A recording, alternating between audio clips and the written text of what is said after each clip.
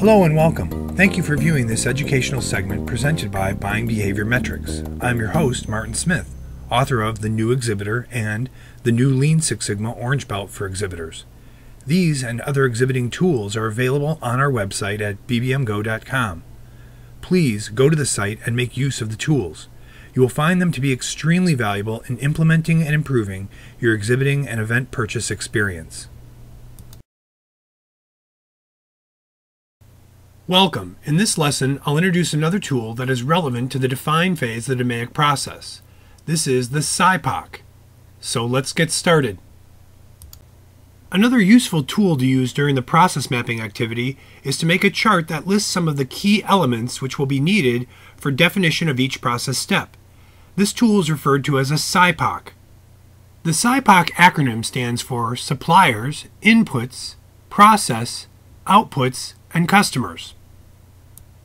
To better explain how to create a SIPOC, let's go back to our example from our previous process mapping lesson where we had an exhibitor who was trying to do an awareness program where they were passing out a cookie and brochure packet, having attendees go to a presentation, and then swiping leads for them. The SIPOC starts by simply taking the specific process step and listing the suppliers or service providers who are needed for the step in a column. As you can see in this example, the suppliers are the baker, the printer, and the media company who will do the presentation. In the next column lists the inputs provided by the supplier. In this case, you can see it's the cookie, the paper copy brochure, and of course the content for both the brochure and the presentation.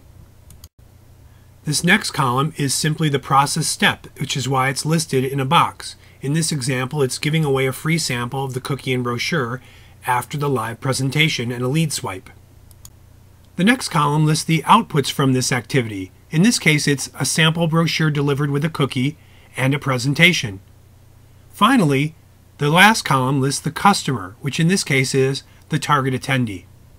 The SIPOC elements can now be used to define the process steps further. It's a standing record of what inputs, processes, outputs, etc. are relevant to specific customers and/or target attendees. It can help to identify activities or specific suppliers which might be combined or brought in-house to reduce cost or drive efficiencies. With the SIPOC in hand, the steps of the process are put into a map using shapes and verbs. Using verbs helps people to see that there is effort and work required for each process step. In addition, the factors, the X's if you will, or measurements, and the resultants, the little y's and big y's, are noted on the chart and the process map is ready for evaluation. There are standardized symbols that are used for process maps and SIPOCs. For example, process steps are typically in rectangular boxes, diamonds are used if there's a decision point, and circles or ovals are used as inputs or endpoints. In order to prevent the scope of a project from creeping, it helps to list the steps at the level of detail the work is focused on. This will create boundaries and prevent the organization from overstretching the resources or from being disappointed with the results. Think of the process in terms of what work will be done and what will be measured.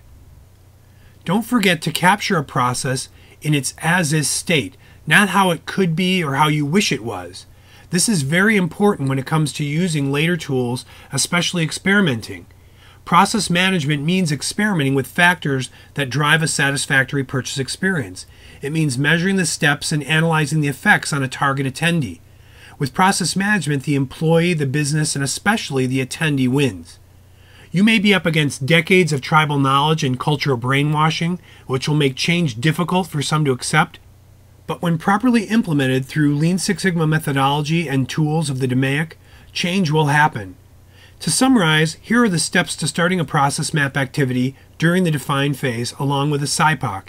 In later phases, you'll analyze the metrics to make improvements, eliminate waste and non-value-added steps, and optimize the ROI of the system.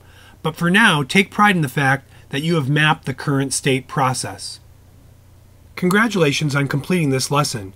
As always, examples of this tool are available on the website, so please take advantage of that. And don't forget to update your other documents, your QMaps, migration plans, and your key learnings. In conclusion, allow me to thank you for your time in reviewing this material and for your interest in buying behavior metrics. It is our sincere desire to provide valuable offerings to help exhibitors create worthwhile purchase experiences and ultimately maximize their ROI. Please go to our website and explore all the online tools available at bbmgo.com. Thank you.